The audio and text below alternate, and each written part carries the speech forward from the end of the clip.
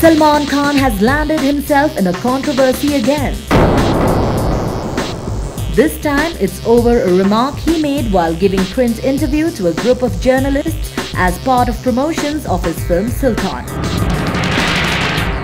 The superstar, while talking about the challenges of playing the wrestler, compared his ordeal to that of a raped woman.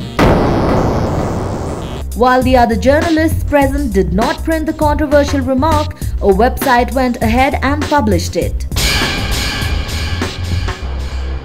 Moreover, Salman realized that he said something offensive and in a way corrected himself. But this part wasn't printed in the said website. BollywoodHungama in this special feature brings to you the entire audio clip of Salman's statement. जब shooting करते हैं तो वो 6 घंटे जो उठापटक होता है, that is unbelievable. So if I've got to pick up a 120 kilo person and drop him down, I've got to do it 10 times. In the wrestling match, it happens once, twice. 10 times from 5 different angles. So 6.5, 7 hours. Either I'm picking up and I'm throwing, or he's picking him up and he's throwing. So it is like the most difficult thing. When I used to walk out of that ring, it used to be actually like a raped woman walking out.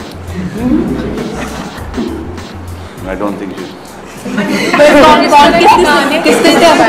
the most difficult. I couldn't take steps.